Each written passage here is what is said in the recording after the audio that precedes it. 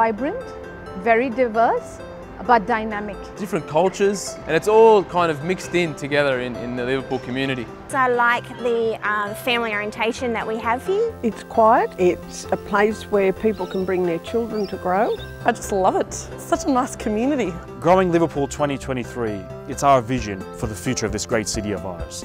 Over the next 20 years, we're putting a city the size of Canberra in our backyard.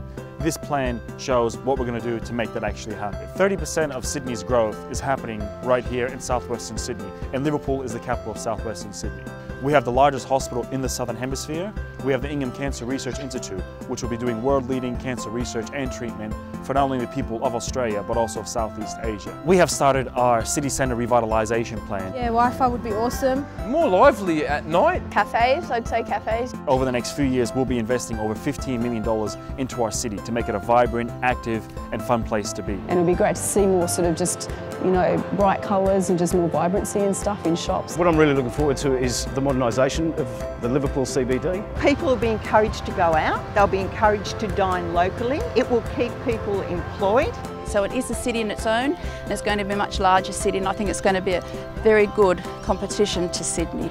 We're developing a cafe strip full of restaurants and nightlife. We're putting free Wi-Fi throughout the city centre with CCTV cameras. We're changing the zoning to allow more people to live in the city. And also we're encouraging more commercial businesses to set up office space right here in Liverpool so they're near their workforces. People are coming over, whether they're going to invest in residential lots, whether it's building units, whether it's commercial office space. People are coming to Liverpool as a place of investment of choice. We want people to know that if you're coming to invest in Liverpool, that if you want to come and live here, that we're going to make it a simple and easy process. Over the next 20 years, we're going to be building 50,000 new dwellings. That is a massive growth for any city. We want to hear your views. Whether you're a business, whether you're a resident looking to move into Liverpool or a community group, give us a call. Hop on our website, go to Twitter, go to Facebook, or organise a meeting to come and see me. Only by working together can we achieve the community's vision on making Liverpool a vibrant, regional and prosperous city for all.